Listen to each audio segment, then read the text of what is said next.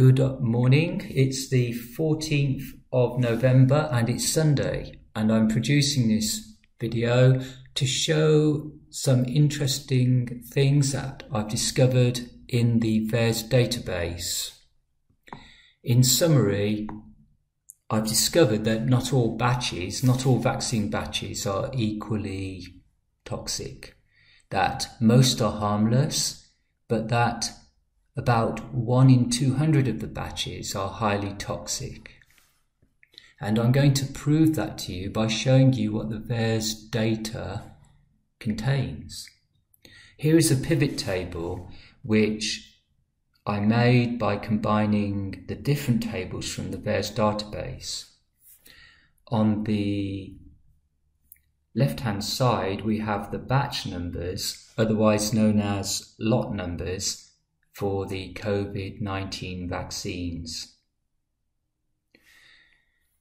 And on the right-hand side, in this column, we have the total number of adverse reactions for each batch. So this is the total number of adverse reactions for each batch. Along the top, you can see the two-letter code for each of the states in the United States.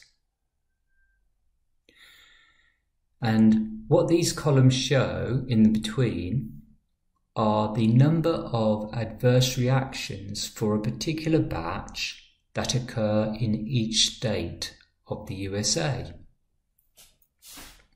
So that's what the table format is. Now we can look at the table contents. As we look down the right-hand column here, which is the total number of adverse reactions for each batch, we'll notice that most of these batches only produce 1 or 2 adverse reaction reports. So most of the batches only produce 1 or 2 adverse reaction reports. In fact, 70% of the batches for the vaccine only produce 1 adverse reaction report in total, which means that 70% of the batches are harmless. In fact, 80% of the vaccine batches only produce 1 or 2 adverse reaction reports, so 80% are harmless. However, as I looked down, I came across anomalies. Now, these anomalies consisted of batches that produce thousands of times the number of adverse reactions, and they stand out very distinctly from the harmless batches. Here is a couple of examples. Here is a batch number 002A21A. Now, rather than producing just 1 or 2 adverse reaction reports, as the harmless batches do, this one produced 1,394 adverse reaction reports. In addition to this, you can see that this particular batch was consistently producing adverse reactions right across all the states in the USA, which suggests that the cause of these adverse reactions isn't the personal health or demographics of the recipient. The cause of these reactions is the batch itself. In other words, the vaccine.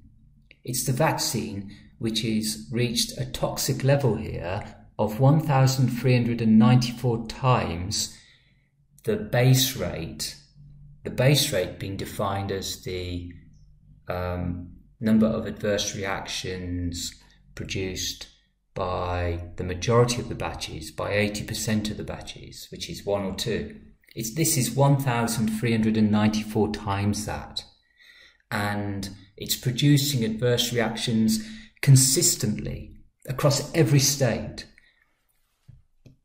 And as we look down, we'll see that these highly toxic batches are not infrequent. Here's another one, 1,099 times the base rate, 1,012 times the base rate. And each time we can identify these toxic batches visually by the fact that they create a string of numbers right across the screen, showing that they are affecting people in every state, wherever they are deployed, wherever they are dispensed. And these toxic batches occur at a regular frequency, interspersed between the harmless batches. The actual frequency of batches with a toxicity between 1,000 and 5,000 times the base rate, the actual frequency of those batches is 1 in 200. So there's a 1 in 200 chance when you take your vaccine that you'll get a toxic batch. And these batches consistently, and I mean consistently, cause adverse reactions, hospitalizations, disabilities, and death across the USA in every state. This is what they do. The harmless batches are harmless, but these batches, they cause harm.